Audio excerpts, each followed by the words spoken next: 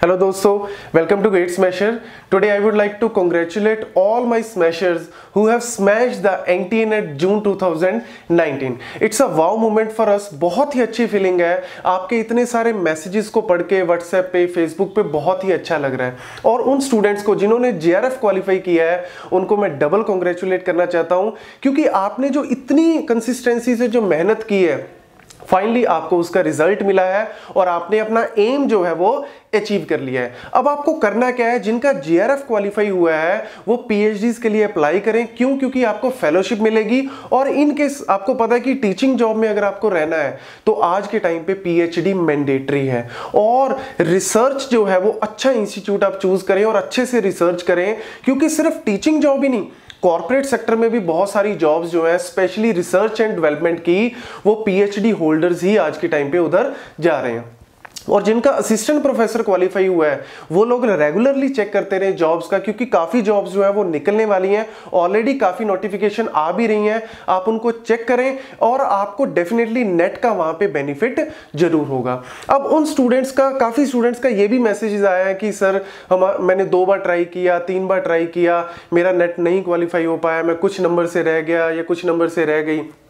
तो गाइस बिल्कुल भी अपनी होप जो है वो लूज नहीं करनी. मैं उन स्टूडेंट्स को 2 ही बातें बोलना चाहता हूं. पहली, सेल्फ रियलाइजेशन, मतलब आप खुद अपने आप को रियलाइज करें कि आपने कहां गलतियां की हैं, क्योंकि आपकी लाइफ में जो भी अच्छा हो रहा है या बुरा हो रहा है उसके लिए कोई और जिम्मेवार नहीं है, सिर्फ आप ही रिस्पॉन्सिबल है. तो इसीलिए अपने आप को एनालाइज करें कि पढ़ते टाइम आप कितनी बार डिस्ट्रैक्ट हुए.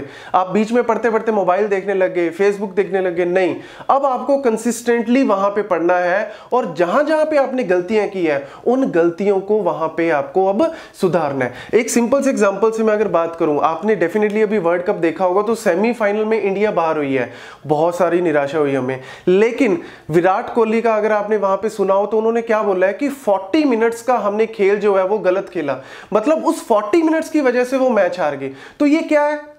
ये है सेल्फ रियलाइजेशन.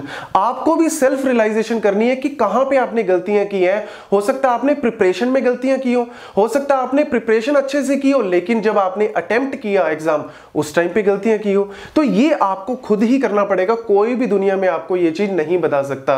और दूसरा, बिल्कुल भी अपनी होप जो है वो लूज नहीं करनी है. आप सचिन तेंदुलकर से ही सीखो यार. 1992 में पहला वर्ल्ड कप खेला है उन्होंने, क्या जीते? नहीं. तो खेलना बंद कर दिया? नहीं. 1996 में दोबारा खेले, 2000 में, 2003 में दोबारा खेले, 2007 में खेले, बीच में कई बार फाइनल्स में पहुंच के वहां से हारे हैं, लेकिन फाइनली 2011 में उन्होंने अपनी रिटायरमेंट से पहले वर्ल्ड कप जीता. तो ये चीज हमें क्या सिखाती है? ये सिखाती है कि अपनी जो मेहनत है वो बरकरार रखें, बिल्कुल भी अपनी होप जो है वो लूज नहीं करनी है.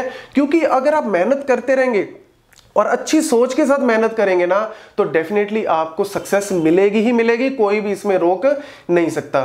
तो अब हम आपको जल्दी से नोटिफिकेशंस देंगे दिसंबर 2019 के नेट के एग्जाम्स की, और ज्यादा कंटेंट हम बेहतर लेके आएंगे, क्योंकि आपके जो मैसेजेस है ना वो हमें बहुत ज्यादा मोटिवेट करते हैं कि और ज्यादा बेटर कंटेंट लाएं.